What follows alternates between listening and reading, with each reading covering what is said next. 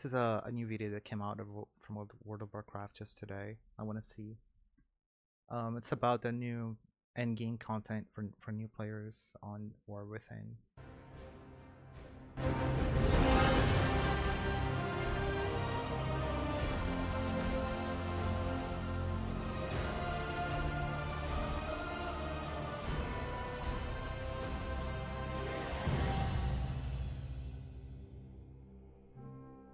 Welcome to a special edition of Wowcast, and thank you so much for joining us. Launch is right around the corner, and today we are joined by a few incredible guests to share how dungeons, raids, and PvP has evolved, as well as new features like delves and warbands. Please introduce yourselves. Hello, I'm Laura Sardinia. I'm lead UX designer in the WoW team. Hey, I'm Morgan Day, one of the associate game directors on World of Warcraft. And I'm John Mark Hempel. I'm a lead gameplay engineer on World of Warcraft. How has the team been approaching what's waiting for players at max level for the War Within? As we've been talking about, the content that players will be experiencing once they reach the end game, there's really been three main pillars we've been focusing on. The first is variety. We want to make sure that there's all kinds of activities for you to do, whether it be in the outdoor world or with some of our new features like delves that are really going to add some new variety. Bro, I can't wait for delves. Delves are gonna be so amazing For those players. Additionally, we really want to focus on progression and giving players new challenges to try to overcome in the end game. And finally, the story and making sure that that narrative is front and center. Now, whether that's tied into some of these features and some of the content that we built there, or maybe it's focused on the end game campaign that is going to be built out as players progress as well. Something that I think is going to be really transformative and I'm excited about for the War Within is one of our major features, warbands. If you aren't familiar, this is a feature that really ties all your characters together, and really this is our opportunity to make sure that This is already in game, by the way. You already have all your characters, at least 4 of your characters displayed on the main screen. There's stuff they can share together, like achievements and items. So this is already implemented. we're really respecting the time of the player behind the keyboard and not constantly asking you to, maybe re-earn something on one character that you've already earned on another one. That's all changing with the War Within, which is really exciting. John Mark, can you tell us more about the significant undertakings that warbands is about? Yeah, it's no easy task to reimagine in a modern context what we've done over the past 20 years. I think, Morgan, at BlizzCon, you called this several features in a trench coat. Yeah. And it's very true. In a nutshell, it's really a philosophical shift in how we approach the game. Instead of being from a character focus, we're taking a step back and approaching it more from what the players accomplished over the entire time that they've played the game. Historically, we've added on pieces to individual systems from the engineering side to support features going into expansions. But if we could wave a magic wand and go back 20 years ago, knowing where we're headed today, likely we would have organized those things very differently from an engineering perspective. Yeah, and I really feel like this is easily one of the largest undertakings that our engineering team has had to develop for an expansion. We always used to look at updates to future patches where let's make this a little bit easier for alt to catch up or earn some progression there. Bro, catching up with alt was always a pain. I'm so glad they're making that easier. I got 12 characters. It's a pain in the ass whenever I gotta catch up with the others. For now, that is something that we're really architecting from the forefront and really beginning the conversation with that. I think when it's all said and done, every engineering sub-team is going to have touched this feature. So what value do warbands bring? It's all about being able to transfer stuff between your characters. If you have items that you want to send from one character to the other, you just put it in the warband bank. Awesome. If you have currency that you want to send from one character to the other, you can just grab it directly from all the characters that are on your account. Or if you're a druid and you're going through one of the old raids and you get a piece of plate gear, your warrior can just equip it. Yeah, one of the things I love about it is the shared renown, right? There's so much reputation that I'm gaining across my characters that will all be combined and consolidated on one account-wide reputation there.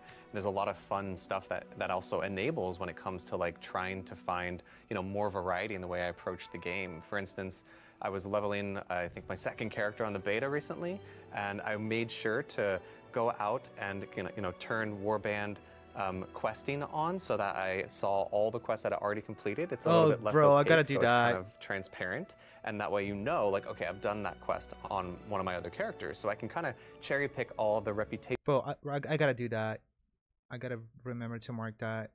From quests that I haven't completed yet. Something else when it comes to maybe gearing that new character, there's actually a new type of item called Warbound Until Equipped, or WOO. This is a new item that will drop in all kinds of endgame content, Ooh. including things like Mythic Plus and Raids, where these will be bonus drops, where they'll drop a slightly lower item level where you might have earned that reward, and then you can put that in your bank or send it to one of your alts, and actually once you equip it on one of your characters, then it will bind to that character. So the fact that it binds to the warband means we can be really generous with that gear as we're dropping for alts. I imagine as part of this overhaul that it's led to some unique challenges with the UI. Oh yeah, that's for sure. UI revamp continues, and Warbands was a great opportunity for us to revamp the character select. Last time we did a big entry screen update was during Shadowlands. So with Warbands, we did a whole big user experience revamp there. We kept the... They promised they are going to eventually let you have other screens here that you can select, not only this one. But the main point is to have all the main 4 characters they use on the same screen. Right side list, but now you can drag and drop much easier your characters, and we have a favorite section there, which is really cool because they're all cross-helm characters that you can have. So you don't need to be back and forth choosing characters. They're all gonna be there for you, very, very easy. And also the tooltips are all new. So now you just mouse over and it's all there for you. So pretty great improvements overall. And also the new bank for your warband characters. So a lot of good improvements that we wanted to make sure it feels natural to players and it just feels great. That's what a good UI should be, you know? So yeah, that's what we're looking for. There's a lot of functionality out of that too. Like you can craft straight out of your warband bank. So you can just dump all that stuff in your warband bank, and you know, one of your other characters who might be able to use that profession stuff will then be able to access it much more quickly. You don't have to mail it around, and you know, it's really looking to streamline a lot of those experiences. For Mythic Plus runners or dungeons, any kind of activity that requires a group, we also revamped that left panel, the little ear pane that you push it out. You can now apply raid markers much easier. Great. You can also assign different folks in your group to do so, which before wasn't that easy. And also you can change very easily as well the difficulty of the instance.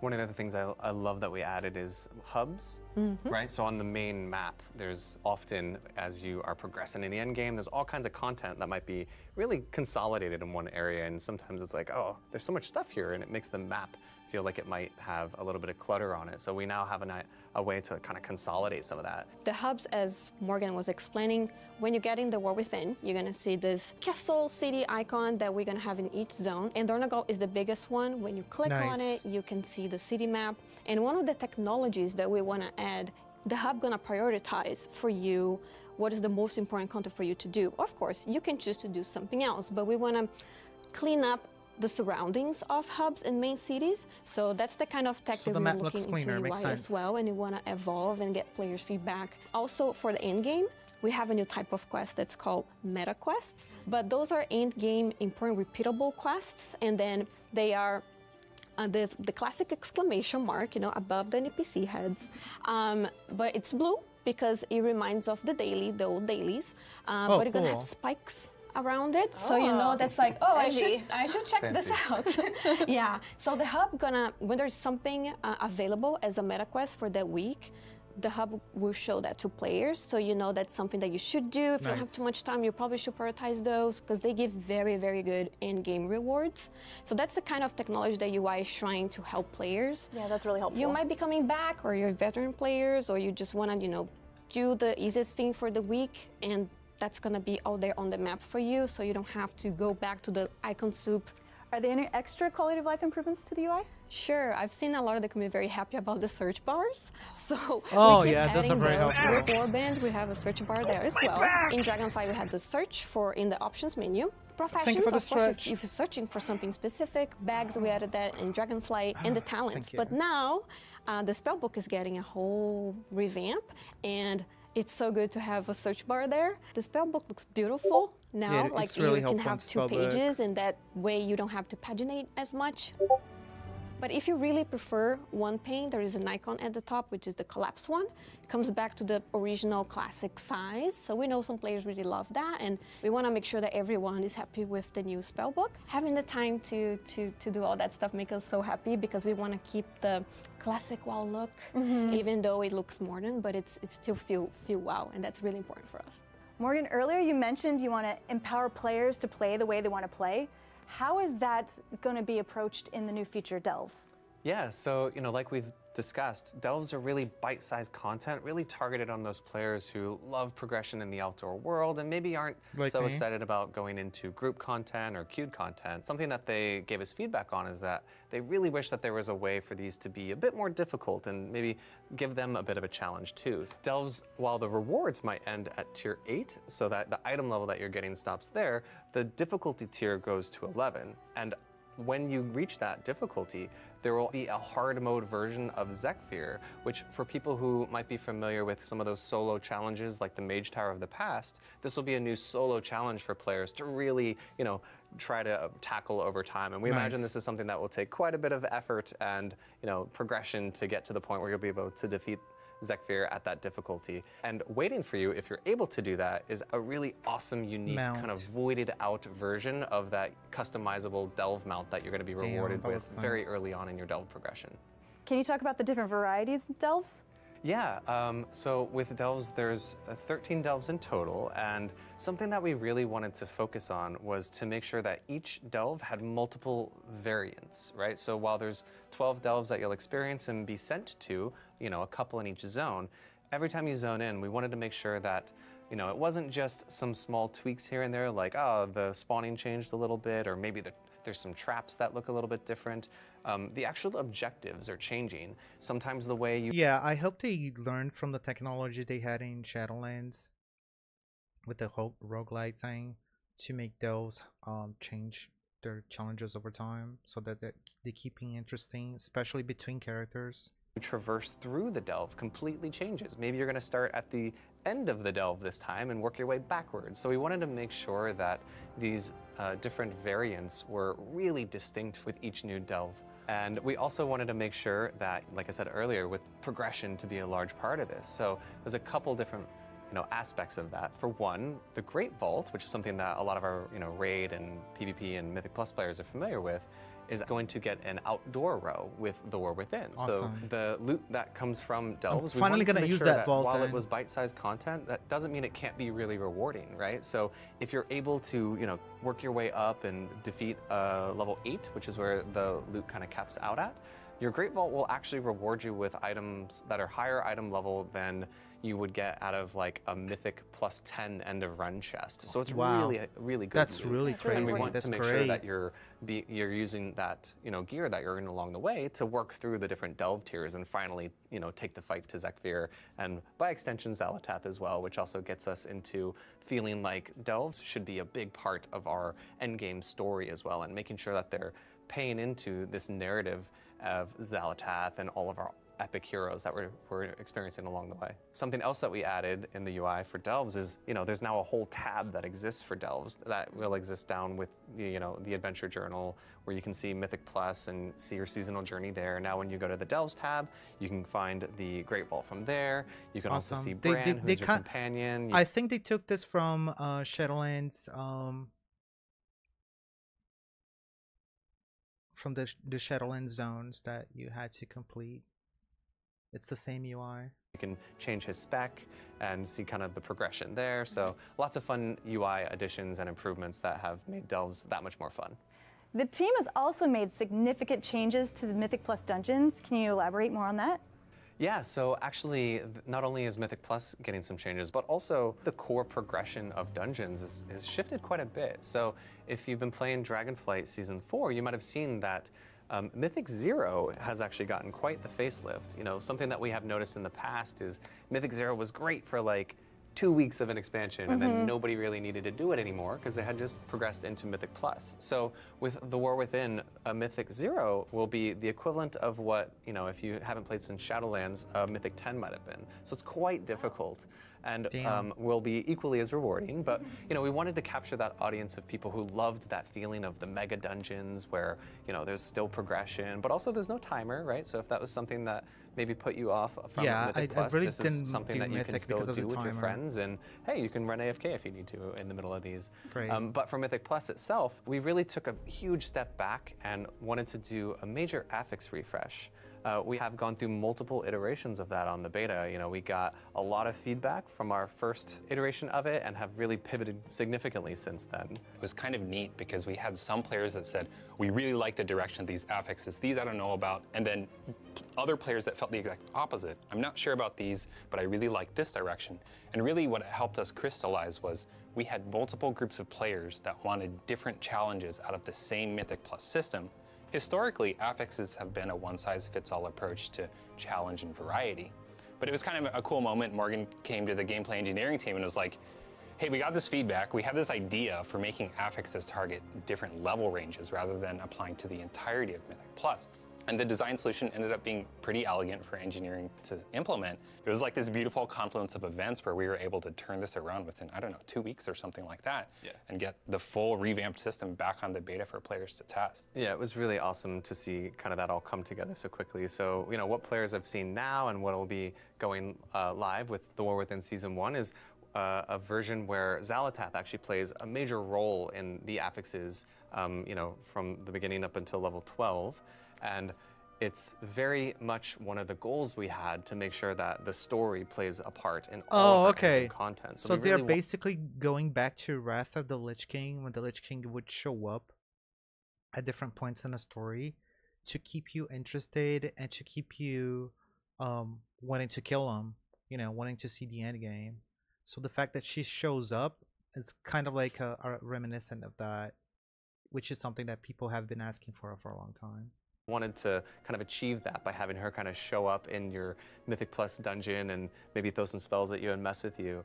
You know, we're coming up on the 20th anniversary of World of Warcraft this year, and if you're coming back from a break or if you're a completely new player, just learning the dungeons can be daunting on top of affixes and things like that. So this sort of granular way that affixes apply challenges to the dungeons allows players to engage with them in the way that they want to be challenged. Something that we added in Dragonflight, which is the follower dungeons, are great for that because you can have NPC companions, which are not real players, playing with you through the dungeon. And let's say you just changed to a new spec, you want to be a healer now, and I really want to try that first before really going to a dungeon with new players. That's so good. We know that players in dungeons often are afraid of trying out new specs, and with hero, like there's specs that I love to play, but I know that I'm not good enough to play them in a group because I'm gonna be judged. So I end up never playing them. Like for instance, Discipline Priest, right? I love playing Discipline Priest, but he's a healer. So whenever I play Priest, I end up playing Shadow Priest because I don't feel confident enough to heal as Discipline. But with this, I can go as Discipline and play the dungeon with NPCs, which is perfect. So I can actually play the specs I want to play. Tell us there's different flavors of new combat for people to try out, and follower dungeons provide a way for you to just go in and feel it out and not be too concerned about how you're impacting other people. Yeah, that's amazing. Approachability has been mentioned a few times. How are we applying that to PvP? Yeah, there's actually a new feature that I am personally going to play quite a bit, where you're going to be able to experience essentially rated battlegrounds. It's called Rated Battleground Blitz, which is a smaller number of players, and you'll be able to earn conquest and, you know, all the awesome rated PvP rewards while playing battlegrounds. Because, you know, we know there's a ton of people battlegrounds, who love but I like random but, battlegrounds. You know, the jump into arenas sometimes might be a little bit scary. That is a much because more I don't have smaller a team for experience, and you know, each little mistake counts for a lot when you're in an arena. Where in a battleground, you know, there's a lot more going on. Usually they last longer. There's objectives. So we really are excited about that new feature. I know I have done a ton of, I know the community calls them YOLO RBGs, where you can just do RBGs, don't worry about voice chat, you just kind of go in and play. I always love running into those, so having this feature will kind of take that place for me. So I'll be able to earn my conquest early on in the season. You know, I know we mentioned the Great Vault quite a bit earlier when we were discussing this. We actually got a lot of feedback from our PvP players that they don't love having to have the Great Vault be such a big part of their itemization and gearing journey. Not only does it add some potential randomization, right? Like maybe first week of the season you got a weapon and I don't, and that, you know, kind of can create some imbalance there. But also, like we're talking about accessibility, it can also cause problems where, you know, maybe you're a couple weeks into the season and you just now want to get into PvP, but there's no catch up on the Great Vault. So you can feel like you're permanently behind on PvP, and it's maybe the barrier to entry is a little too high for you to get into that. So not having that in the Great Vault actually solves a lot of problems for us, giving players more agency in how they're rewarded, and also we have much stronger catch-up on things like our conquest currency for PvP players. Awesome. So we think that will be a big step forward for that audience, and hopefully, you know, inspire some people to check out PvP. I'm gonna be doing random BGs. Raiding is an integral part of endgame. How is the team approaching raids this tier?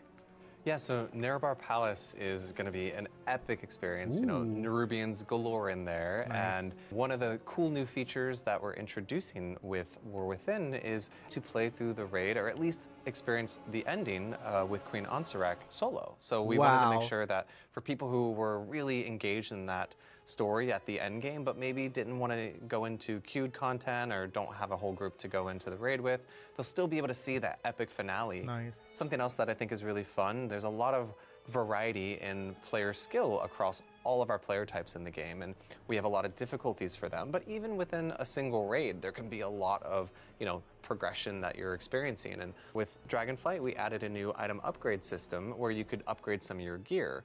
But some players also found that they might not be able to quite get over that hurdle on one of the, maybe the end boss or something that comes as the penultimate boss. So we're adding a new quest that will unlock about a month into the War Within, that every week you'll get a little bit more powerful. It's kind of reminiscent of like Hellscream's war song back in Icecrown Citadel, but you'll have to kind of earn your way through that progression. So not only is there awesome gear to be earned as you progress through the raid, but we wanted to make sure that for people who might take a little bit longer, there's some more progression along with just the gear. That buff's applied throughout your warband, right? It's not just on the character. Yeah, that's another really fun thing. Again, like that was something that maybe would have just been applied to a single character, but in War Within, that buff is across my whole warband. That's cool. While we are talking about raids, I would love to bring it up, the self-highlight option, which I'm a huge fan. You can highlight yourself and persist that. But now you can even have an icon on your head that nobody can take from you.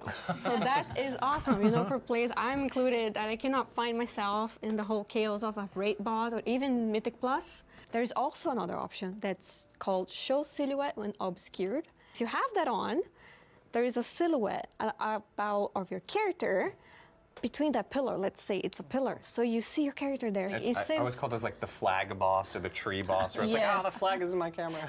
That's really cool, Laura, and I love that. And you know, not only those cool options, but there's so much more to explore in the War Within, and I'm really excited for our players to come on this journey with us. Both players who have been with us all through Dragonflight, as well as players who might be returning. Thank you so much for joining us.